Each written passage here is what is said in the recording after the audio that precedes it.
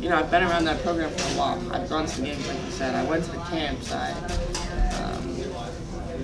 I've been in the Carmelo Center and that kind of stuff. And just knowing everyone that's a part of it. Growing up with a lot of people whose parents work in the athletic department and that kind of stuff. It's a lot of relationships there. She's a great player. I think that you guys don't understand. This is a Syracuse kid who's doing well on a national stage. So every time they mention her, they mention Syracuse. It's great. And what a great story it is for a Syracuse kid, Syracuse, to be playing Syracuse. It's great.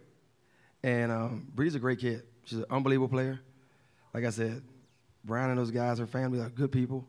And I'm really happy for her. I'm really, really happy for her. She's a great player and great kid. And I mean, can there be a better storyline of a kid from Syracuse playing against Syracuse? I don't think it can be. I was just hoping that we could, that we could fulfill the back end of it, because I think everybody had the front end already playing. They she was going to be there, who's going to be in the back end. So I'm just glad it's us.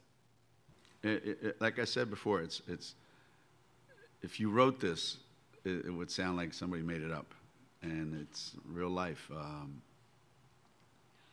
She is a huge Syracuse fan.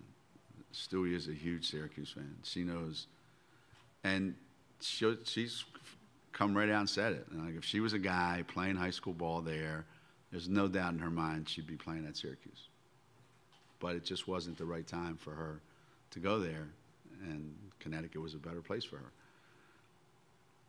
And there's a soft spot, I think, in her heart for Syracuse, which she'll probably admit to today